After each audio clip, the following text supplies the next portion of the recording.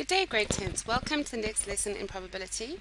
In this lesson, we're going to be looking at the difference between theoretical probability versus relative frequency. Now, those are very big words, but actually, it's quite an easy concept. Let's talk about it. So it says, wait, I just want to get a pen. There we go.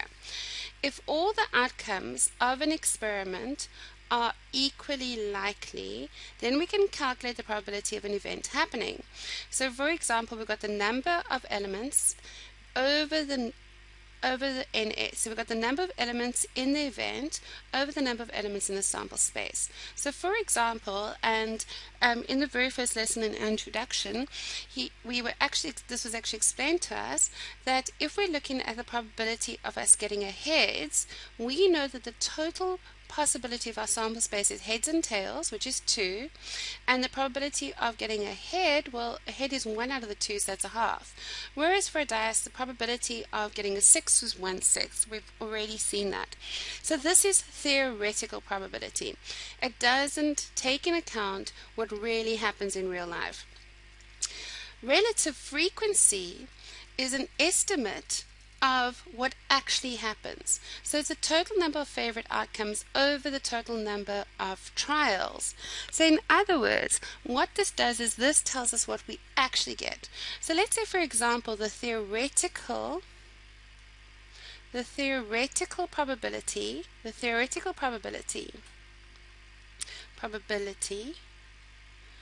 of getting a head when we are flipping a coin is what we said. We said is 1/2, which is 50%.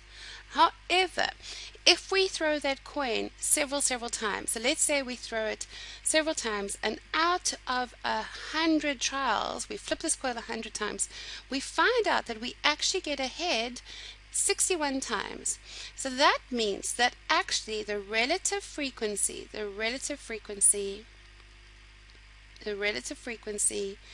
is actually 61%. The difference between the theoretical probability and relative frequency, the theoretical probability says what theoretically is the probability this is going to happen. The relative frequency is actual real output. We do the experiment, we do it a number of times, and we find, it's not 50%, it's actually more like 61%. And that might have to do with things like the fact that the one side of the coin is heavier than the other side of the coin, or the person that's flipping the coin might have a little flick to his hand or something like that. So in this experiment, the relative frequency was 61% compared to the theoretical probability of 50%. And that is totally the difference between theoretical probability and relative frequency. And that's it, grade 10s. Nice and easy. Have a lovely day.